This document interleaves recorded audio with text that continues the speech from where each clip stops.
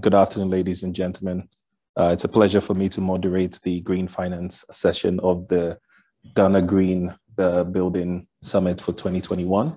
I have some great guests here, people who I've admired in the industry, and I really love the opportunity for them to introduce themselves. I have Ben, Nanayao, Sheikh, and Anel. And so for those who are online, I'll be grateful if you could introduce yourself, starting with Anel. Oops. Good afternoon, everybody. Good morning. We're scattered all over the world.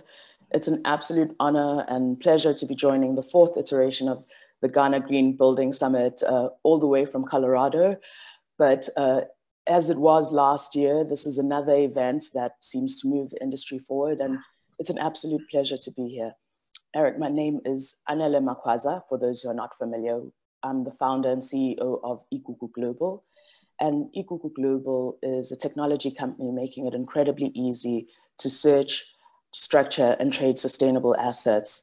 And really happy to be here because there's absolutely nothing more urgent than accelerating the flow of capital to the trillion-dollar opportunity of building, retrofitting, and financing a sustainable future. Sure, thank you very much for that. Sheikh? Good afternoon, everybody. My name is Sheikh Sanonkwa. It's a great pleasure to be here. I'm very glad that such event exists to further the cause. I'm managing partner of HC Capital Properties. We're a real estate investment and development firm. We focus mostly on commercial and residential real estate. We have Côte d'Ivoire and Francophone Africa as the primary market, and Nigeria, Ghana as our secondary market. So pleasure to be here and share our experience in the green space. A pleasure meeting you. And I guess in the studio, we have Nanayao and Ben. So Nanayao, please go ahead and introduce yourself. Sure, thanks. My name is Nanayao Pache. I work as an investment director for Danish Investment Fund, IFU. I am part of the Africa team and constantly sourcing and structuring and then executing investments across the region. We manage close to $1.6 billion in assets, and we invest not just in the green space, but also in different developing areas across developing countries. Hi, and please go ahead, Ben. Yes, Benjamin Jeppy Garber, Managing Director with Steed LLC. We are a transaction advisory practice, provide a range of advisory services and structuring services. We have most recently been focusing heavily on sustainable finance. And I think one of the things we're most really proud of is working with the World Economic Forum as a contributor to the recently launched country financing roadmap for Ghana.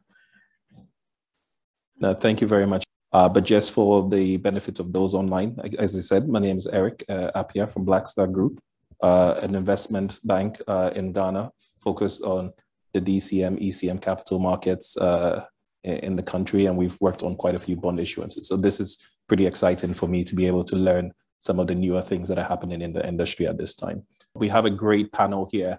So for Anel and for Sheikh, I've been reading about some of the work that you've been doing, and I'll be grateful, and starting with Anel, if you can tell us a bit about how you're looking at green finance in the context of your company and how you manage that. That would be great. And then I can go to Sheikh and then to the members within the studio. So please fire away. Yeah, thank you. That's a sensational question, Eric. So I come at the green finance environment from a traditional banking background. I was at Barclays for 10 years, and that's how I initially left South Africa and flew on the wings of the Blue Eagle and lived in Dar es Salaam, Tanzania for 2 years, in Accra for 2 years.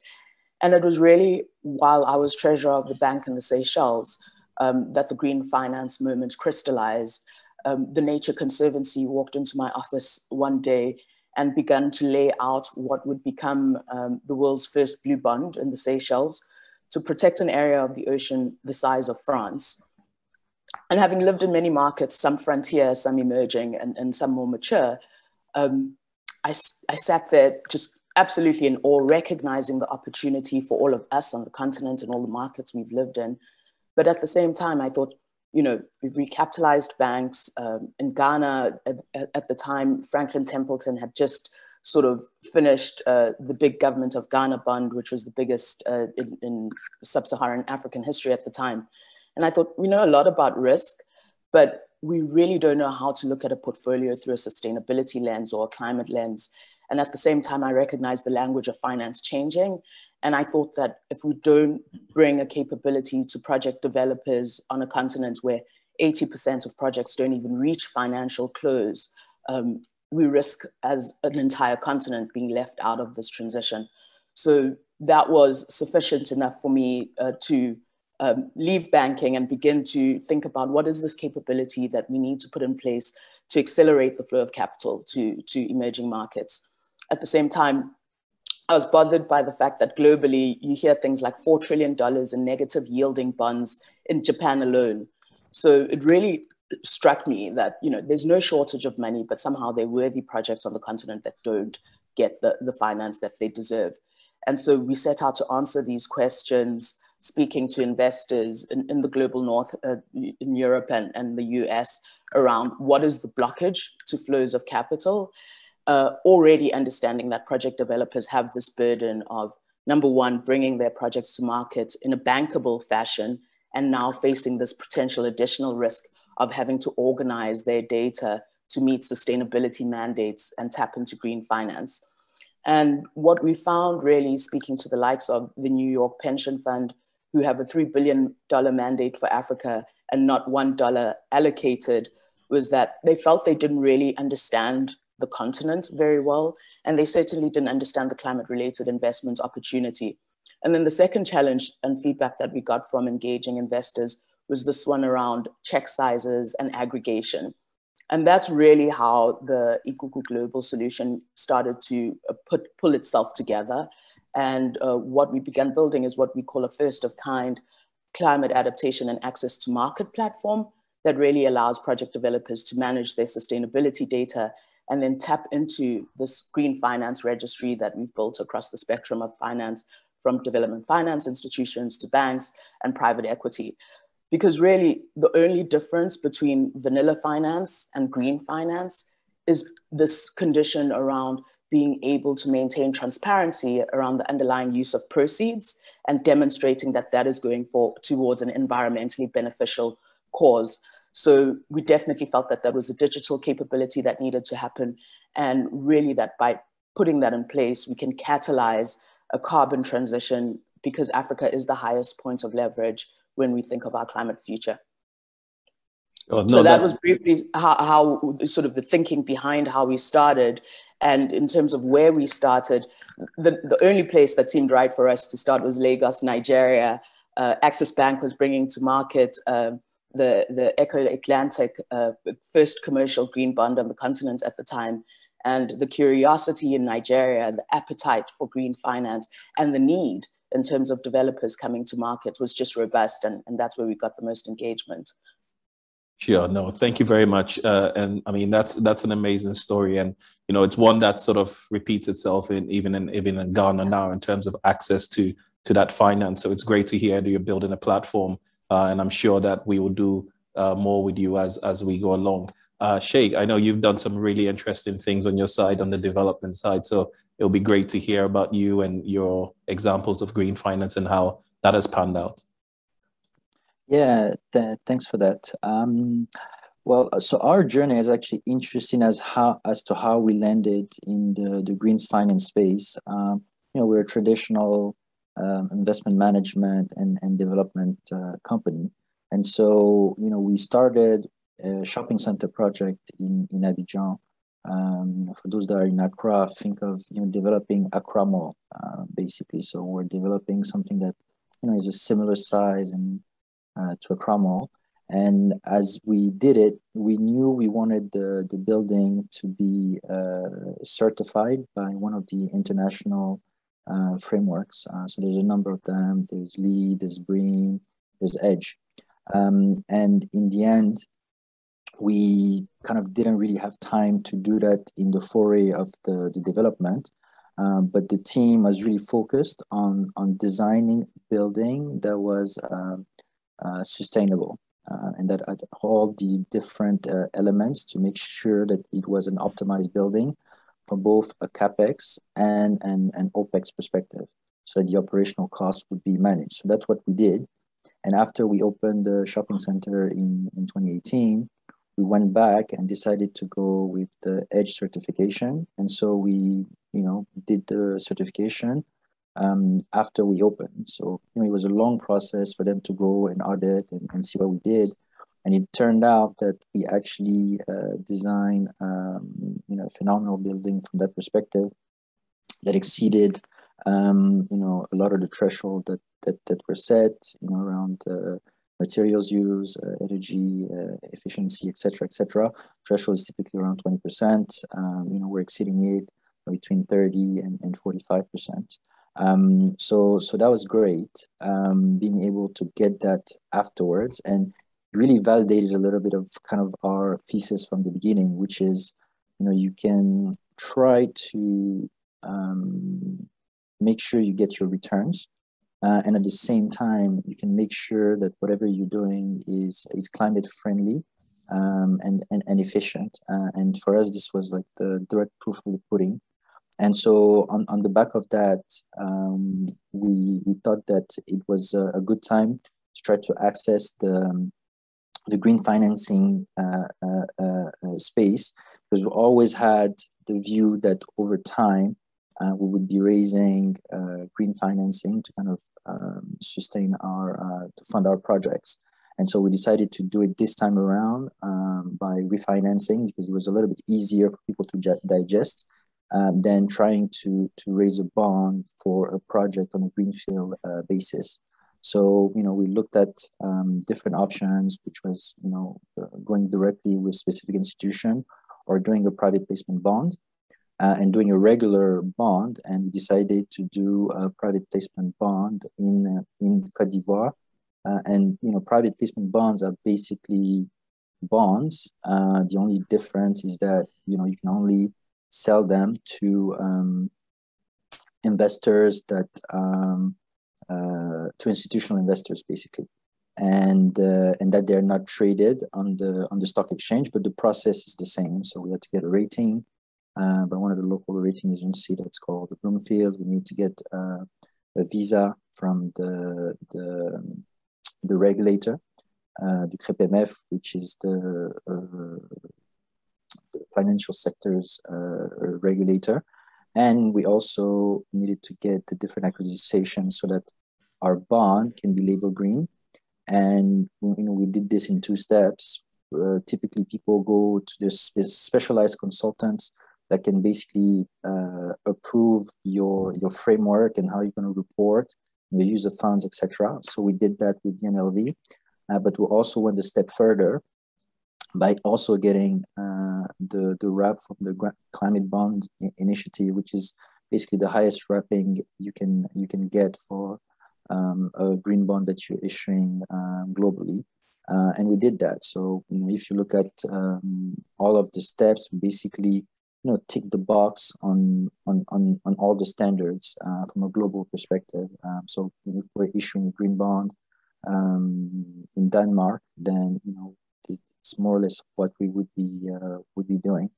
So it's on the back of that we then went to the market to market our bond. Obviously, since it's a regulated thing, you need to have a regulated arranger and broker, which is a local firm in Abidjan, that did that. And we approached a number of investors in the region, and it was very well welcomed. And we were actually 30% oversubscribed on the issuance, so we weren't even able to satisfy the demand. But that's a good place to be, right? Because now we know that there's appetite, and there's a number of things now that we're thinking about doing in the future, where we know we'll be coming back, to the market to get green financing. And really along these lines, basically at some point, we're most likely gonna take the zero carbon pledge, so that all of our developments basically will have a target to go towards zero carbon. Obviously, this is a big commitment, so we're kind of working through now our ability to sustain and respect that across the different things that we're doing, because we're doing residential, We're looking at stuff in hospitality as well, on top of commercial, so with the shopping center and office. So we're kind of trying to work that through. See if by next year we'll be able to do that, which will allow us basically for all of our platform to consistently go after green financing. Sure. Look, this is a fascinating story, and I'm sure a lot of people who are online who are watching this are particularly interested in your story. And so, you've spoken around the various sort of hurdles you had to jump regulatory-wise, investment advisors, etc. In terms of the cost of the green finance, did the extra advice you needed negate essentially the cost of the funding that you were essentially getting? In that, even though typically green finance is not necessarily cheaper than your regular commercial finance, sometimes it can be a little bit concessional. But was that sort of eroded by the fact that you had to go through several advisors and go through, ratings agencies, some kind of independent entity to look at the bond and give it all the accreditation it needed? What was it in your case? So that's a good question, but there's a couple of different elements. If you take out the green out of it, there is the kind of private placement route, and then there is a traditional banking route. So there's a bit more friction if you go and issue a bond, obviously, because you need a rating and all of these things. If you do bank debt would have been the easy way out. You could have gotten relatively comparable in some ways levels of financing, but this is for us, they would be narrow-minded, right? Because we're looking 5 steps ahead, and the view is with the green financing, you can start to attract investors that you wouldn't be traditionally be able to attract. So investors regionally and in other places. So from the cost perspective, that's the first bet that you have to go through. And obviously, you can get access to more capital if you go to the markets than if you go to the banking sector.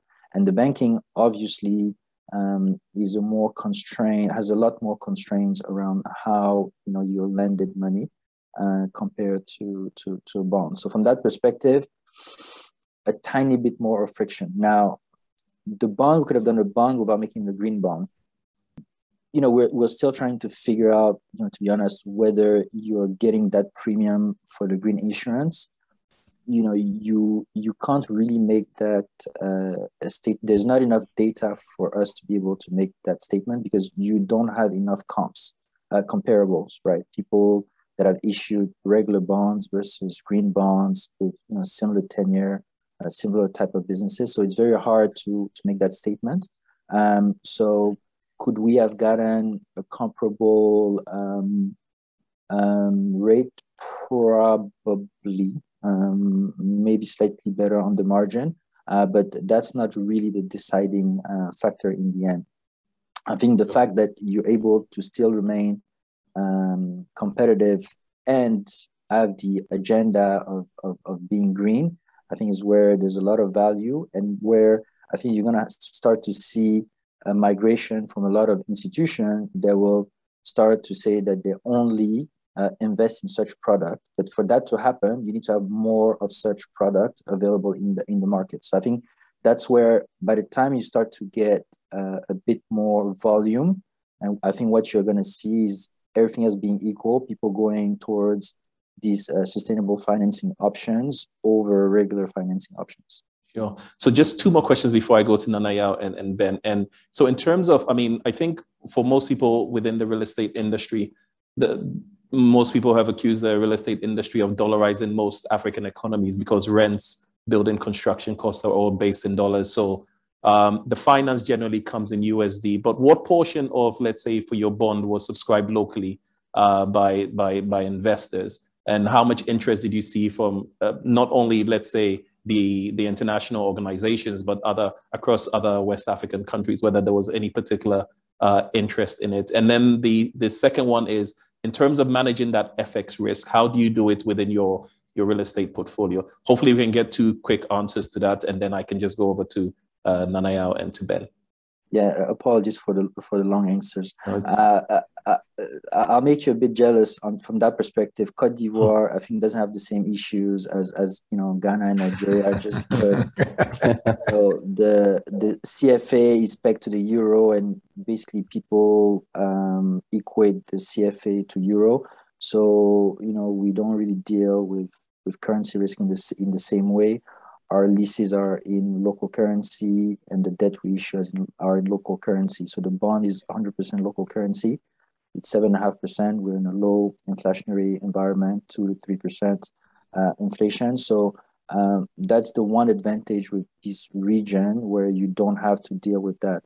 I think in the Ghanaian and Nigerian and Kenyan context, it's a bit different. Well, it's very different because you have the mismatch between your dollar leases that really are local currency leases, because we've seen it during the crisis.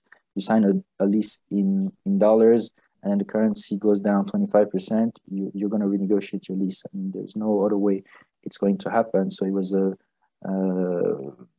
virtual dollarization, and then you have the debt in dollars. So I think the issues that you have to deal with from a Ghanaian perspective, this is one point that's going to be a lot more complex to deal with, and in the long term, there's really the fundamental question as to whether the leases are really going to remain in dollars, or whether as you've seen in some areas, indexed to dollars but in local currency, and how you play around with that, and maybe the trickle down to when you issue a local bond, your ability to do that. Sure. No, thank you. No, sorry, go ahead. Sorry, if I may just jump in on that one, Eric. No, go I ahead. think we'd be amiss to not recognize that, the whole carbon transition and the green finance opportunity is also one that is an opportunity for Anglophone Africa to mobilize domestic markets in a way that they haven't been before. Yes, there's the dollar factor, but we look at Nigeria, for instance, that went from never having issued a green bond to now being called almost a serial issuer, the first commercial green bond with Access Bank.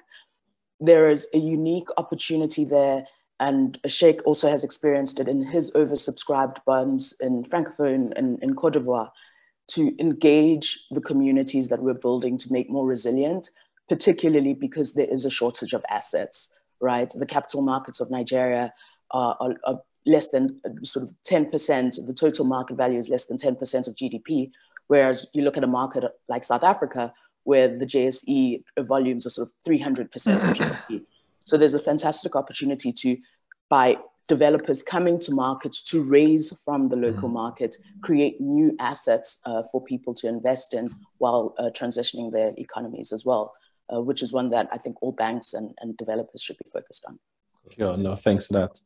And so Nanaya, at IFU, how are you guys? Yeah, I mean, for us at IFU, we approach green finance in two ways. We do green project bonds, essentially just taking underlying project risk that have strong green elements. We like, of course, if the projects have internationally acclaimed certifications like EDGE certification, it helps.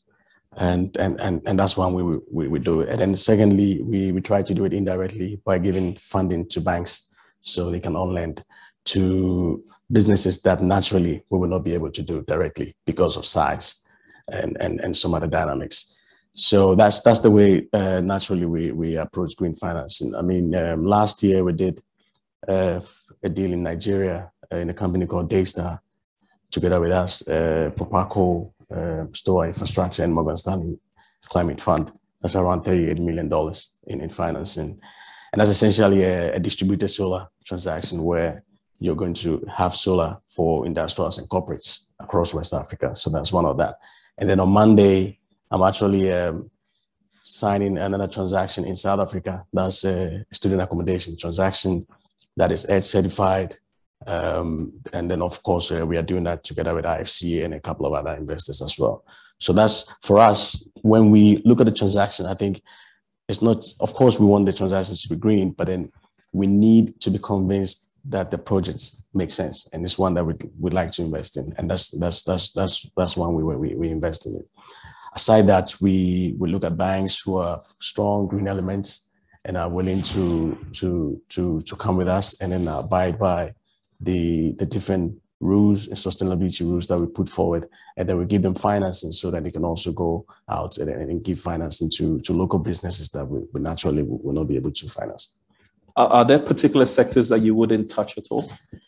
Yes, I mean, as a DFI, as a development finance institution, there are sectors that we wouldn't do. I mean, naturally, we're not allowed to do sectors that have no real development impacts.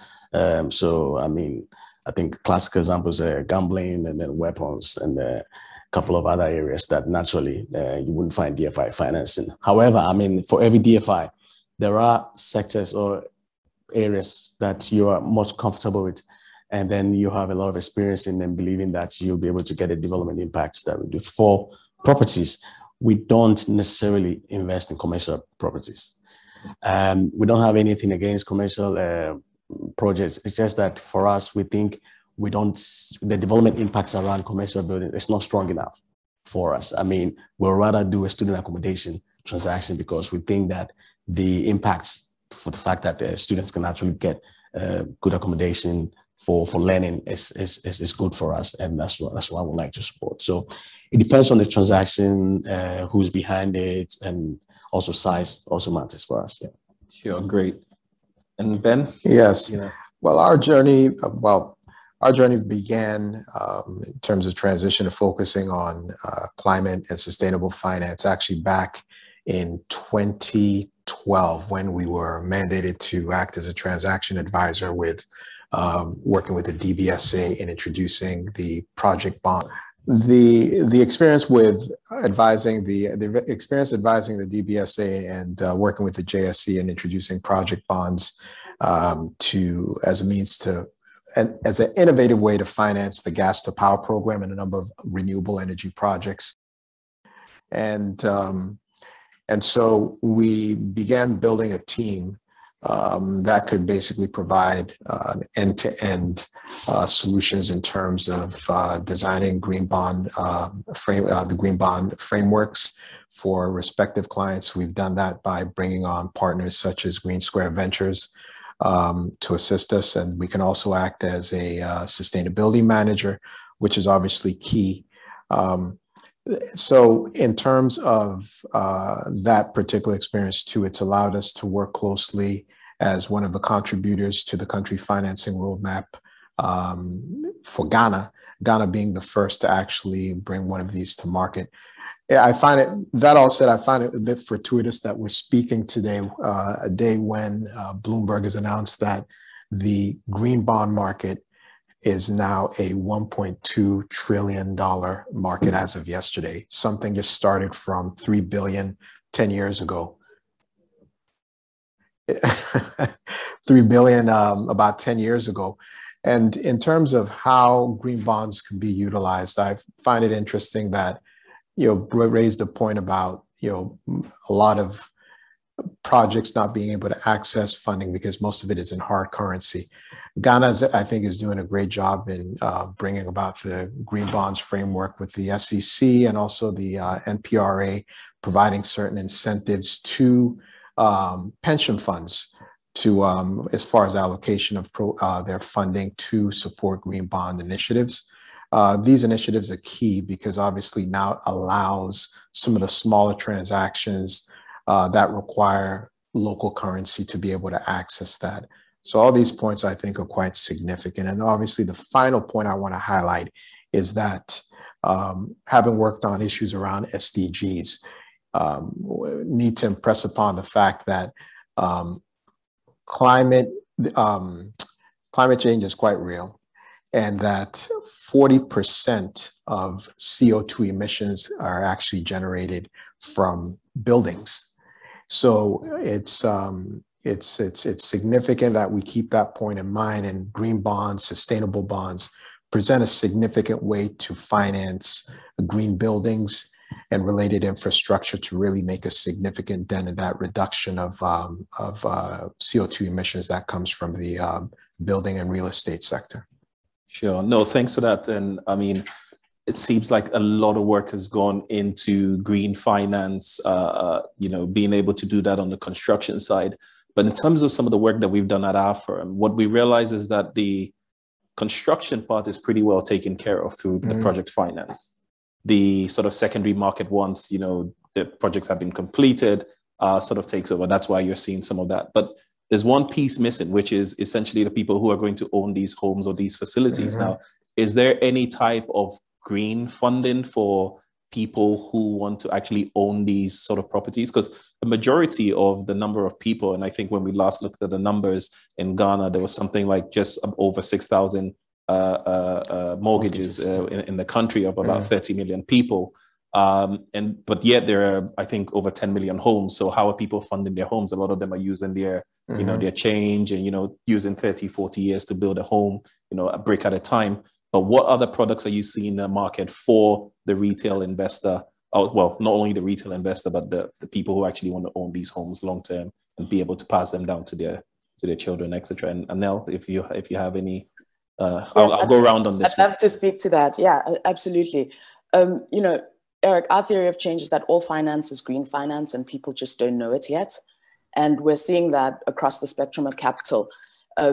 We've gone from green bonds and green project bonds to banks now seriously thinking and rolling out green home loans for people who want to sort of manage the efficiency information around their house. The IFC Edge tool allows people to do that and even has a capability of sort of share data to your bank. And what we're really seeing is this organizing and at a broader level, at a continent level, of a co-financing theme that's filtering down from the development finance institutions into the banks and enabling the banks to offer these propositions right down to the retail investor. In Ghana specifically, I can speak to APSA Ghana, which is the member of the APSA group. They are beneficiaries of a 470 million IFC greening facility that just got a top up now during COVID. And part of that is particularly ring-fenced to extend the green financing proposition in Ghana, in Seychelles, in Kenya, and Tanzania. So I definitely think the retail investor is only going to have more and more options. And we see these themes as sort of global sustainability mandates pushed down on how financial institutions capture and access finance themselves. Sure. And Sheikh, for you, I think if I take one more bite at the apple, I think this all falls into, in the context of our business, Igugu Global. What we do is map not only the physical climate risk, but what we term transitional climate risk. And that's understanding sort of how the laws in the sector are changing to support or disincentivize carbon-laden projects. And I think to Ben's point around sort of all of the work that's already gone, the thoughtful work that's happened in Ghana around what's the best sustainable bond framework. At a continent level, the Climate Bonds Initiative, we had the pleasure of working with them to bring to market the Africa Green Bond Framework to begin to set in place a taxonomy for people to adopt. And each of these will be sort of specified in a country context. But all around, outside of sort of the hard green finance taxonomies that are crystallizing, you see that across industries, corporates are recognizing the opportunity. So in Kenya, Kenya was the first actually where the pension funds came together to revisit how they make capital available outside of their traditional insurance mandates so that they can invest directly into green infrastructure. And that was a critical part of how the Acorn Green Bond, Kenya's first green bond, came to market. And so off of the back of the excitement of sort of pension funds being able to put a lil on the table and issue a new and exciting oversubscribed project, you see insurers starting to sit up and take notice in other markets, and the same begin to happen. In South Africa, on the back of that excitement in 2018, just at the start of this year, South Africa pension laws have been reworked so as to allow pension funds to participate more directly in the infrastructure opportunity and the green transition opportunity. And we're beginning to see this theme, right, of pension funds wanting more direct access to real assets and using the sustainability roadmap as a way forward to do that. So it's the transitional risk opportunity that's really changing across sort of hard finance laws, but also the mandates around how we pull capital together and get it ultimately to developers and the benefits to the retail consumer at the end. Sure. No, okay. Thanks for that. And Sheikh, just on your side, in terms of how are you managing the, I guess, the end user of the final product? Because a green building is great, but if people can't afford to live in them, then really and truly there's no point. So how are you managing that at HC? Yeah, but there's two angles to it. Is to, whether you talk about the commercial side of it and whether you talk about the residential side of it. And so, what we're starting to see, and that's why it's exciting, because we're really at the beginning where everything is being created in front of our eyes, is, you're starting to have side pockets inside the banks to finance, green developers. And then the next step is to have side pockets that are, sometimes funded by some of the DFIs or certain institutions that will go towards funding mortgages for developments that are green. And then the next step after that, it's going to be, I think it's going to grow from there and become kind of a specific product and a norm. But it's kind of, a bit of our job. So, we're working on something on the residential now where we're trying to make sure we get both sides of the equation. So I think it's going to come from the market perspective, pushing some of these things, because you already have certain programs or certain banks that are funding parts of developments with part grant, part loan, if what you're doing is green. So if you're doing some solar panels, then you get part grant, part loan on a concessional basis for that. But this is kind of just I think the beginning. And, it's going to come, I think, and I'm a bit biased, but from the developer side to make sure that we create the opportunities for that to happen and facilitate and differentiate what we're doing, so that, actual end users say, well, I should go for that because there's specific financing already in place, etc. But it's not going to happen on its own. Somebody has to kind of stir the pot for it to happen.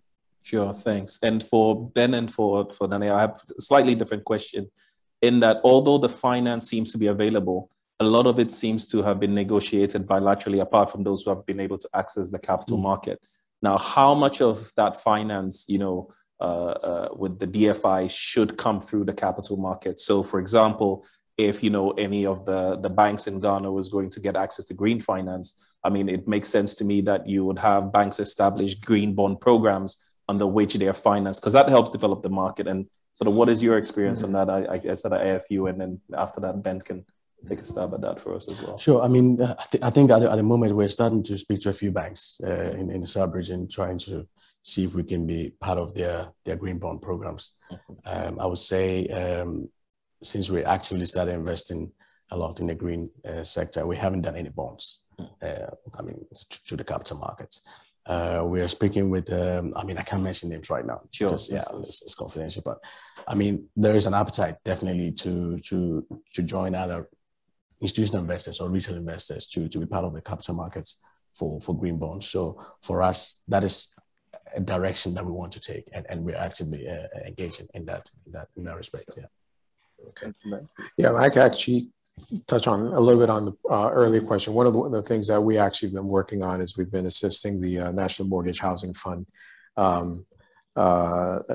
here in Ghana in terms of coming up with its strategic plan, with an emphasis placed on the possibility of utilizing green mortgages. So that is something that's in discussion. And in terms of our interaction with some of the local banks, we've really been placing an emphasis on them seeing the benefits of offering more green retail products, with the idea of really focusing on green mortgages as a possibility.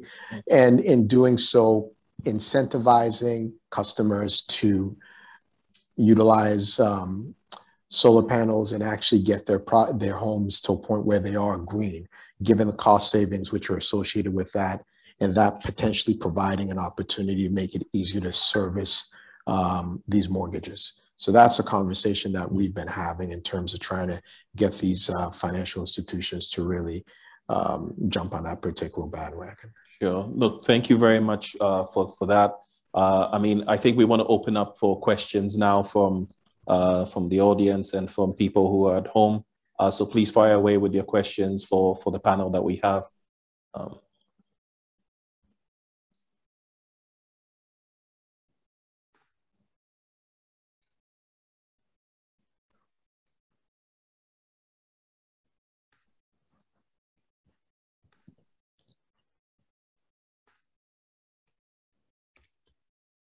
So I see some questions in the chat. I'd like to bring it up for you. Sure. So there's one question that actually was for Access Bank. Yeah, one Nelson is trying to find out. I would like to know the coupon rate on the Access Bank Green Bond. Have they been able to consistently pay this coupon rate? Secondly, do investors receive reports on the performance on the green bonds so far? How does the risks of the bank affect the performance of the bond? So that's a whole pack that is going to ample for Philip if he's still online. He's off. Okay, so then we'll jump that.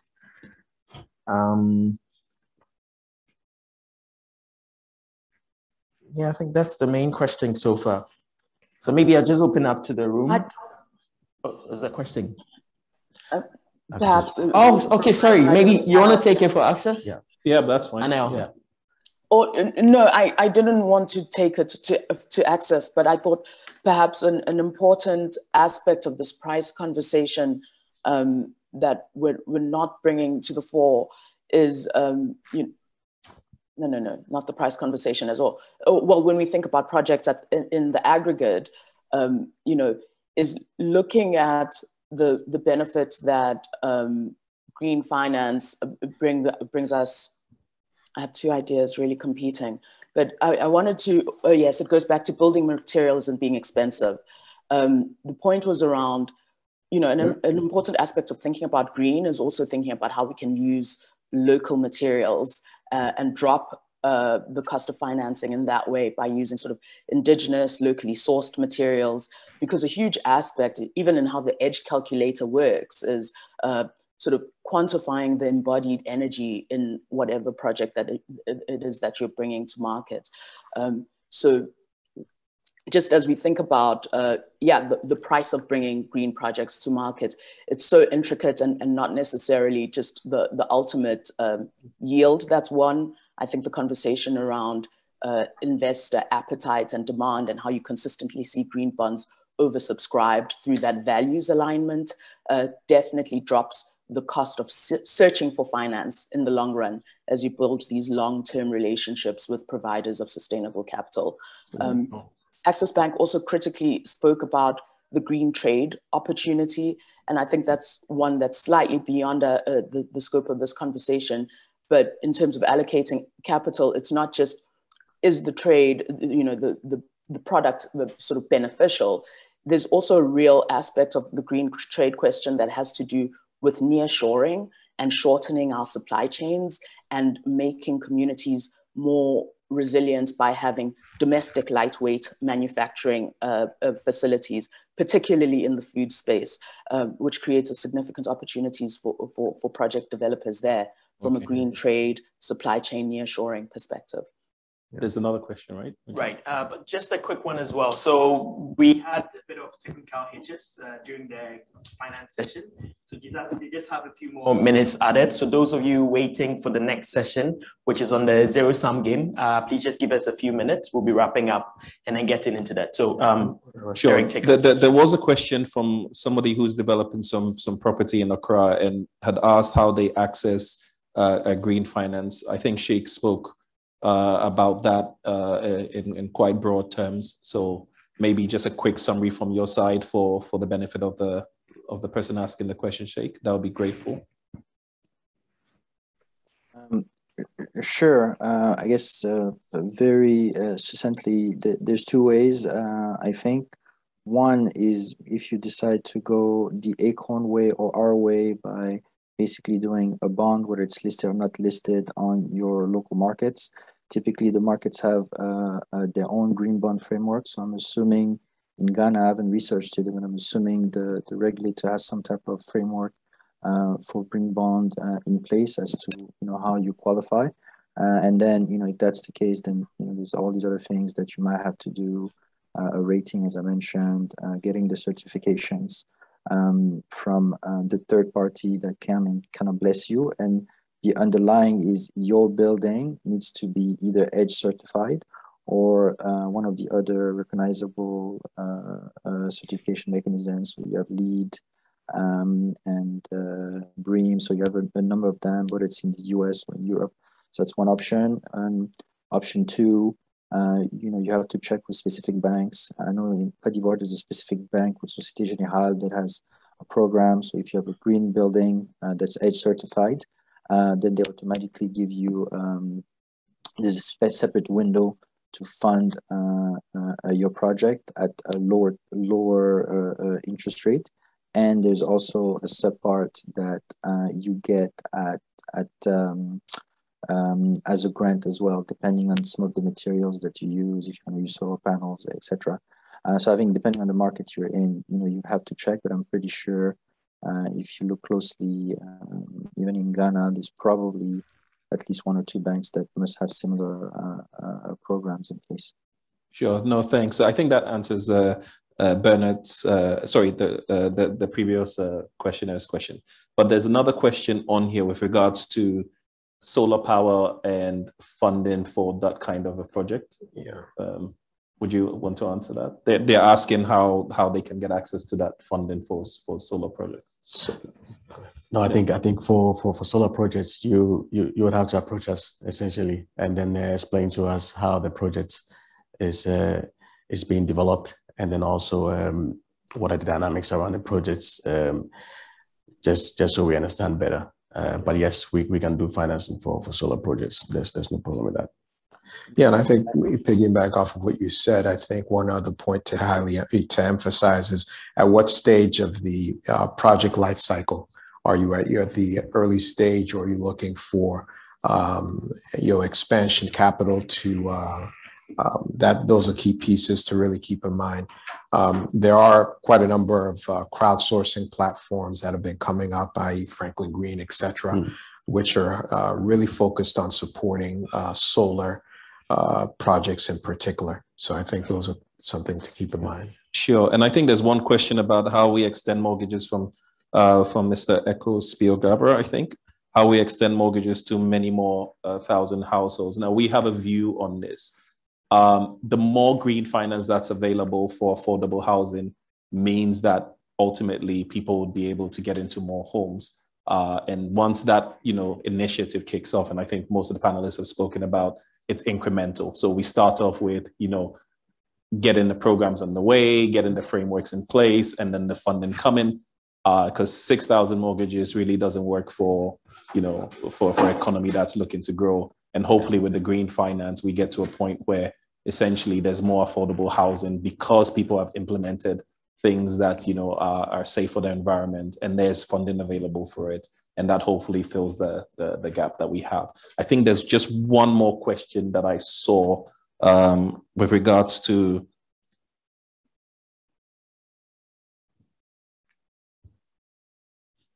getting the local banks around green financing. Now, look, I think from CalBank being, we're here today at CalBank, they've been very supportive of the green initiative. Access Bank, there have been several other banks locally that have. I think a lot of this comes down to some of these webinars that we're having to sort of inform the public about the availability of this kind of finance. But for sure, if there's any information you require, if you go to the website on the Green Building Summit, you'll find all the information you require there. But there are a lot of banks that are on top of this, and I'm sure you'll be able to access that funding. But I think we've come to the end of this, and I'd just really like to thank all the panelists for your time. For those of you who are spending your time with us at home, We really appreciate it. And I'd like to thank my co-panelists for being here. So thank you all very much for being part of this. And we'll go on to the next session. Thank you very much.